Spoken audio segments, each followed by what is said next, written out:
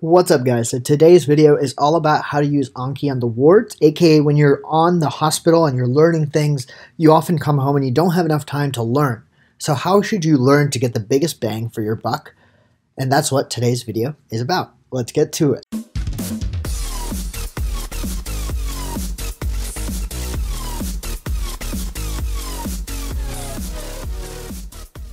So majority of today's video is actually going to be spent on a personal example where I actually show you how I learn, primarily because I'm in the hospital again and I'm going through this process and I'm really seeing what works and what doesn't work.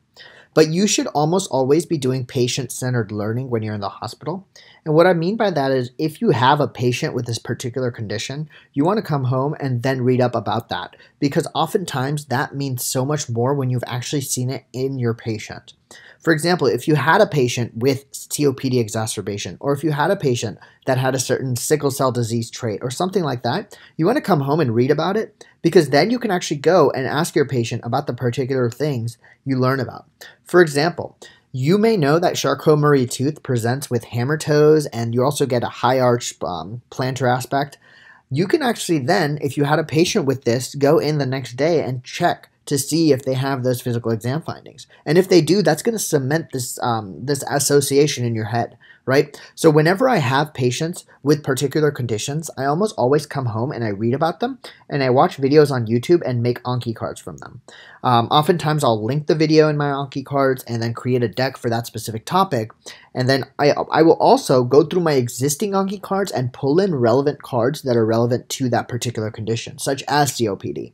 So now let me go into an example where I'm physically going through a video about a COPD exacerbation, because I had multiple patients with that, and I'll show you how I take notes and also make the most of naming my source and also going through my existing Anki cards to find the right cards to pull them into my current deck.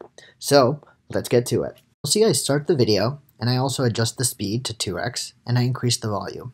The next thing you'll see that I do is I actually go ahead and copy and paste the URL of the video into the sources box of my Anki, just so I know where all of the information I'm going to get today is going to come from. Next, I start the video, and as the video is going, I often just listen. And as you're listening, just, if there's anything interesting that you find, I usually take a screenshot and post it in the extra column, and then I add the text at the top that the question is linked with. So in this case, you can actually say what happens to heart rate when you have a COPD exacerbation. And in this case, you can see that it would be increased.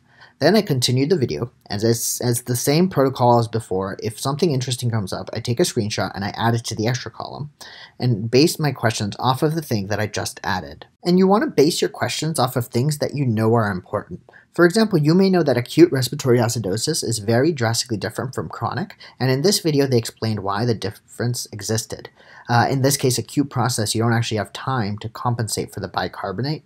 On the other hand, in a chronic process, you actually have time for the bicarbonate to compensate, and therefore you see differences in lab values. And so you'll see I asked a question about that because I know that's something that's very important in terms of understanding of COPD. Similarly, I repeated the same thing, except this time I related it to the VBG, which is a lab value that you often need for COPD. Oftentimes, I always ask myself, why should I be getting this lab value? Why not get another lab? Why get a VBG instead of an ABG? So in this case, I made a question about that because they talked about the fact that if you want a VBG, that's fine, but as long as that VBG is abnormal, you would still have to get an ABG. But if the VBG is normal, you don't have to get an ABG. So knowing this is really important because when it comes to real patients and they actually have these things and you need to know what labs to order, you can know that, okay, maybe you can use a VBG first, but if it's abnormal, you still need to get an ABG. Yet another way I use questions to guide my understanding of the concept. Next thing I do is now talk about interpreting lab values. Any medical student knows that they're going to consistently get pimped on lab values, and they're going to be expected to know how to interpret an ABG. So in this case, I actually go through the arterial blood gas examples that are shown at the bottom half of the screen, and I go through about how would you define patient 1's ABG results. I then do the same thing for patient 2, and I do the same thing for patient 3. And by doing this, I physically do the exercise that I'm going to be doing literally in the hospital. I distinctly remember when I got an ABG yesterday, my resident quite literally told me, you know how to interpret this, right? And I said, Not really. And I knew at that moment that I need to come back and go through it again. So that's why I do these questions to make sure I understand it. You'll note that they talk about PEs and COPD, and then just make a simple card about what percent of patients who have a COPD often also have a PE if they come in with an exacerbation. And just knowing that is important because you always want to be considering different differentials. And so just because someone has a COPD exacerbation doesn't mean they don't have a PE. So that's the whole point of this question. I now want to show you how I go through my existing Anki deck to bring in cards that are relevant to the video. I knew in this video when it came up that there is inspiratory stridor when you have an extrathoracic obstruction. I knew that I had cards on that topic. So what I did was I went through my own Anki database. I typed in inspiratory, stridor, and extrathoracic and found that I had quite a few cards that discussed that exact same topic that was brought up in the video. At that point, I just reread the card to make sure that I understand it, and I drag it over to this particular deck that I'm studying. In this case, you can see that I quite literally find my sub-I deck, which is what I'm doing right now. I drag it into week 1, and I drag it specifically into the COPD section. Now I go back to the original video and I continue watching, just because, as I said, I'm not only making my own cards during this process, but also dragging in existing Anki cards that I was using. And now, for the remainder of the video, I continue doing what you had seen earlier, which is making flashcards from the video. But you'll see that in the extra column, I also have an image now, which I got from existing Anki cards that had this image, and I found that to be very helpful. So I kind of kept it there while I'm making flashcards from this video.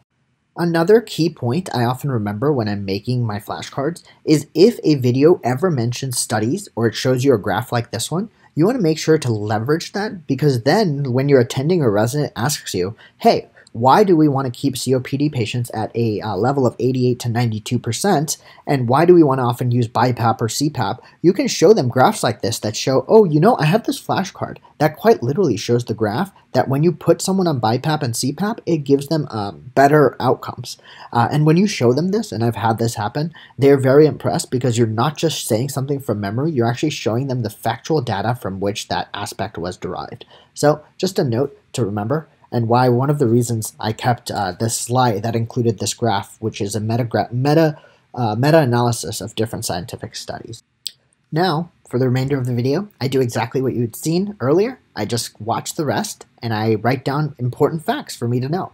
It's really important for people to know that most COPD exacerbations are actually mostly from viral or bacterial infections. And that's often why, if you have a very severe COPD case, we give antibiotics without even necessarily having a sputum culture. So just things like this really help guide and teach me the way to manage patients. And again, notice this handy graph that shows up.